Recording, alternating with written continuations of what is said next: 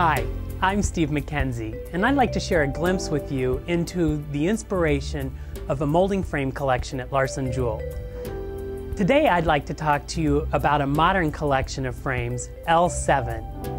L7 was inspired by the father of modern architecture, Le Corbusier in France. And Le Corbusier, when he designed his furniture collections, would number them L and a number. And we take that same inspiration for this collection.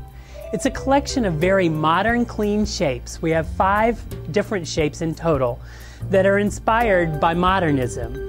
And it's finished with 2 beautiful hand-wax finishes on the back with our time-honored tradition of water-gilded molding from Cinelar on the surfaces.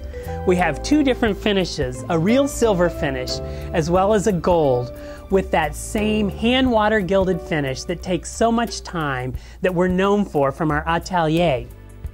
In addition, those same gilders hand wax these back finishes so you get a nice even finish of either a whitewash finish or a dark ebony finish that's all hand waxed. These items are absolutely fantastic on all kinds of contemporary and modern artwork.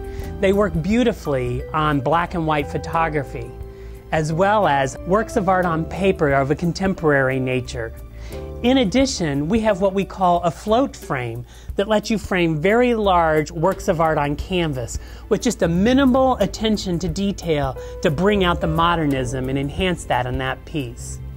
I hope you share our inspiration in our L7 collection by Larson-Juhl, and that you find the perfect piece of contemporary or modern artwork that allows you to use L7 on your work of art.